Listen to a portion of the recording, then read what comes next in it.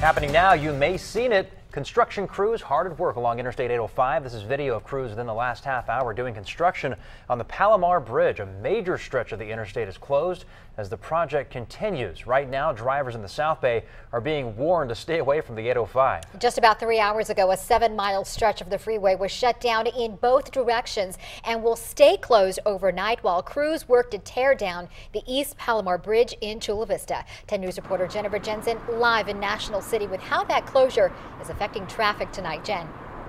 Well, Preston and Itika, 10 News and Caltrans had warned you about this all week long, and now if you take a look over my shoulder, you can see where that backup and reroute to the 54 has actually begun here along the 805. You can see Caltrans already at work here and expected to look this way at least until tomorrow morning. A full-scale demolition is now underway at the East Palomar Bridge in Chula Vista.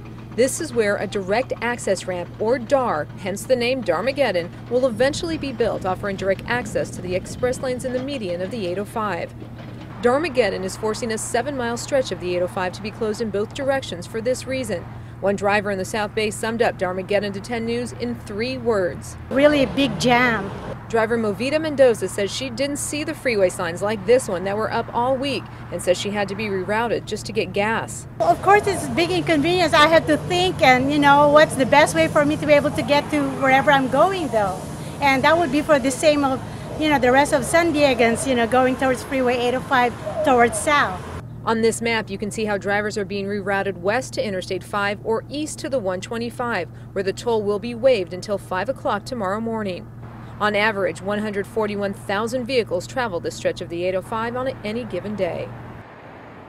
So back out here live, taking a look at the 805. Now, we just spoke with Caltrans after we noticed that there were a few cars on the northbound 805 right near Plaza Bonita. We wanted to know why. We're told that ramp access is still available to local traffic south of Olympic Parkway and then north of Telegraph Canyon Road. That's about 2 miles south of where we're standing now. Now, the 805 is supposed to be back open again tomorrow morning at 5 a.m. Of course, we'll be monitoring this all night and we'll bring you updates beginning at 4:30 tomorrow morning. We're live here in National City. Jennifer Jensen, 10 News.